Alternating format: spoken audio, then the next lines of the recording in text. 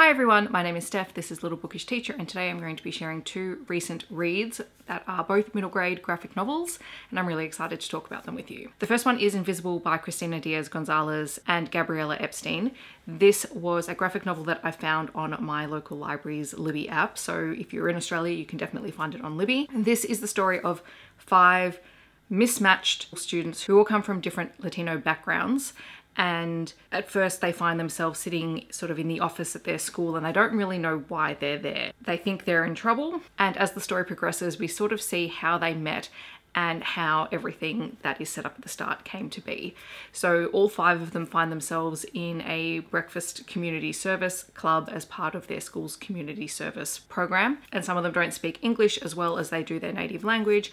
Others do speak English well but don't speak Spanish well, and they really don't get along because they're all the different stereotypes, but they come together when they meet a homeless woman who is living out of her car with her young daughter, and they become determined to help them out. This is a really great story, not only about Latino and Latina identity, it is also dual language, so you get both English and Spanish in the book. You have a variety of different characters who all have different strengths. They all have different backgrounds. None of them know what the other kids are experiencing because at the moment they're just very concerned with what's going on with them, so they don't really take time to find out, you know, that one of them is living out of a motel room with their family, the other has been separated from their parents and is living with an aunt and has uncertain living circumstances. One of the characters struggles to read. I'm not quite sure if it's dyslexia or if it's just the translation from Spanish to English, but there is that representation of a teenager who can't read and feeling really self-conscious about that. And so you have all of these different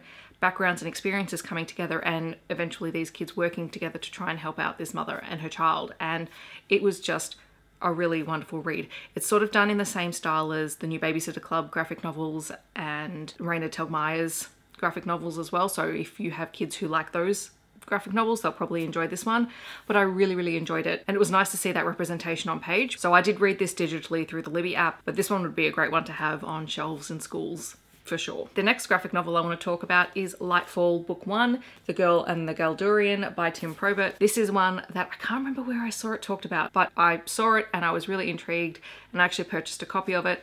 The artwork in this is just stunning. I love the colors and I love the art style of the characters. It's very whimsical and beautiful. This is the story of Bee, who lives in a tonics and tinctures shop in the forest.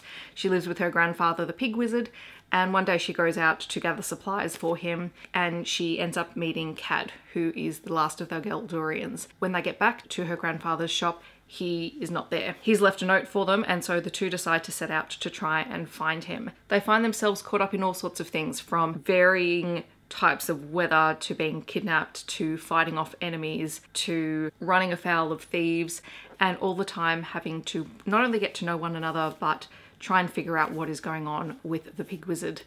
And it was really fun. I would definitely be interested in continuing this series. I really loved that this book had a focus on recognizing the strengths in others, and in particular Bee, who feels very uncertain and nervous a lot of the time, and it manifests as this black smoke and these tendrils of blackness that just encircle her and make her feel really unsure of herself. She's always kept that at bay because she's always been the guardian of one of her grandfather's special trinkets, this eternal flame in a jar, but that gets stolen through the story, and so she has to find ways to cope with her fear and her anxiety. I also love the beautiful friendship that develops between Bee and Cat. It was just lovely. So those are 2 recent graphic novels that I have read. I found them really interesting reads. I will leave links to them down below so you can check them out and find out more about them if you would like to. And if you have any recommendations for other middle grade graphic novels that I should read, please feel free to let me know down below. If you'd like to let me know that you're here but you don't want to leave a comment, feel free to leave a flame emoji. Otherwise, I hope that wherever you are in the world, you're staying safe and healthy, and I will see you in my next video.